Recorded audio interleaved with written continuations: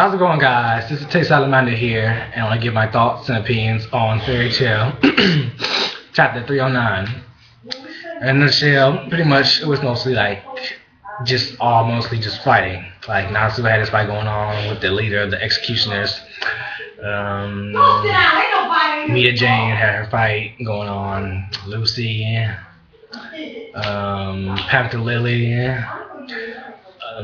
Yukino, Lucy, Happy in Childhood, and Arcadios. Pretty much, it was okay during the chapters, but at the end, it was just like, what the fuck, really? Like, that happened?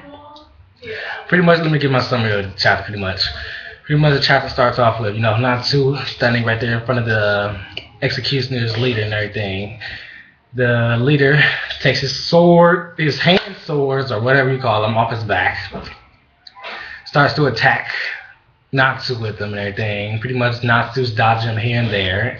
And I'll give credits, this leader guy, whatever, he's doing pretty good. Like, he got Natsu on the ropes a little bit. But Natsu could probably handle his ass. No big deal. Afterwards, we switch over to a panel of Panther Lily versus the big ass guy with the fucking acid coming from his mouth.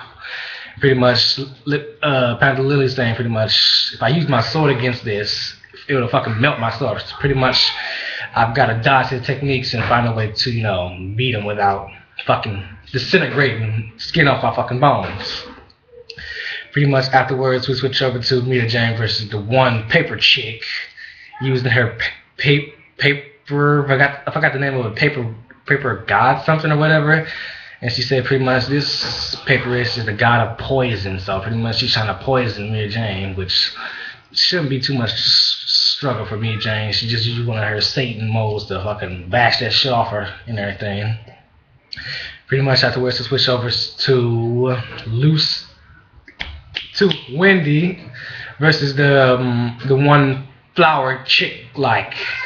And the flower chick is using this one technique to pretty much make Wendy fall asleep forever, which I might say it could happen, just a if, because Wendy is weak. I don't care what some people say, fanboy girls, Wendy fangirls or whatever.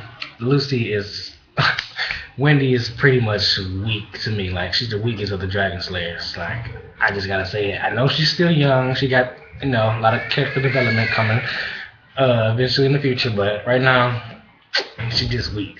So if she were to, fall asleep forever, it wouldn't affect me, but I highly doubt it. Something might happen, so, But afterwards, we move over to Yukino, Lucy, Childhood Happy, versus the one guy with the fucking mask over his face or something. I forgot his name was Tai something or whatever. The guy that can make your, bones disintegrate or some shit. Pretty much he's using this technique and everything. He used this one lava technique on him to disintegrate the ground and make the lava from under the ground come up and everything. And pretty much Lucy and Yukino are about to fall in it, but they grab onto the ledge and trying to hold up.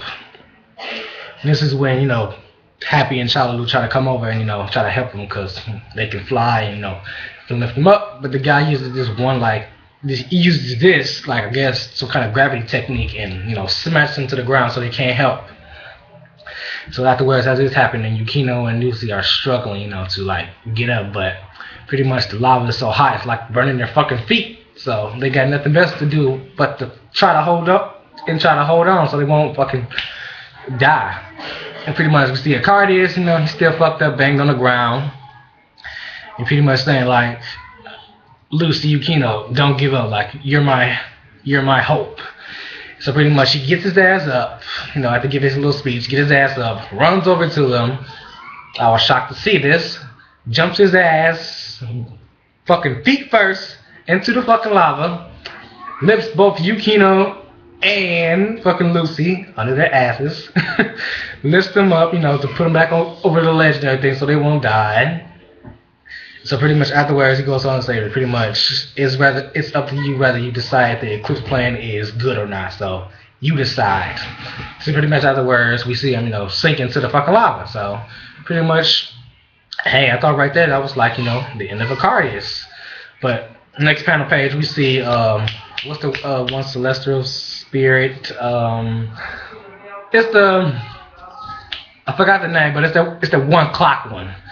He pops out of the fucking lava with fucking Arcadios inside of him. Like, really? Are you fucking serious? Like, he actually saved him. Like, I didn't think a celestial spirit can survive lava. I didn't think that, but when the fuck did the celestial spirit fucking come to the, human world, Earthland or whatever, and fucking have Arcadios inside of him? Like, how does that happen? Like, that's just fucking troubling. Like, there's nothing I can say on that. Like, he went fucking feet first into the lava. So when did the fucking celestial spirit come out and fuck, put him inside of him? Like, his fucking feet should have been burnt off, or fucking like, as disintegrated off or some shit. But they wasn't. So pretty much afterwards, he says, I saved, the Arcadios, but he's pretty big in here and everything. And pretty much next page we see this one person, we see his shoe. Next page we see is, Loki, He's pretty much saying like, we got your keys back and everything. And he gives, Lucy her keys back and gives Yukino her 2 keys back. And so pretty much afterwards, the fighting here, this is where the fighting finally starts right here. So pretty much afterwards, we go back to Natsu versus the leader, and pretty much, like I said, Natsu's having a little difficulty fighting against the leader. Pretty much he grabs onto the executioner leader's sword, or whatever you want to call it, blade or whatever, and pretty much she like uses fire and like puts a crack in it, or kind of destroys it a little bit. And pretty much he says to the hunter's leader, pretty much, now I can beat you. And the leader was a little shocked to see that Natsu kind of like put a crack in his sword or broke it or whatever. And that's where the chapter ends for Fairy Tail chapter 309. Overall, I gotta say, like, it was a good chapter and everything. Like, we saw each battle going on and everything. Like, each member of Fairy Tail is like struggling a little bit here and there on what to do to counterattack each enemy, which is good and everything. But just at the end though, just completely like fucked it up. Like, Arcadios jumped fucking feet first into fucking lava, sank his ass in the thing. Then the fucking celestial spirit comes out saying he's alive, he's 100% safe. Like, if that was me and I got saved somehow, like, I would be still alive, but I wouldn't have my fucking feet. Like, he jumped feet first in the bitch, molten hot ass lava into that fucking shit, and he's still alive. Just crazy.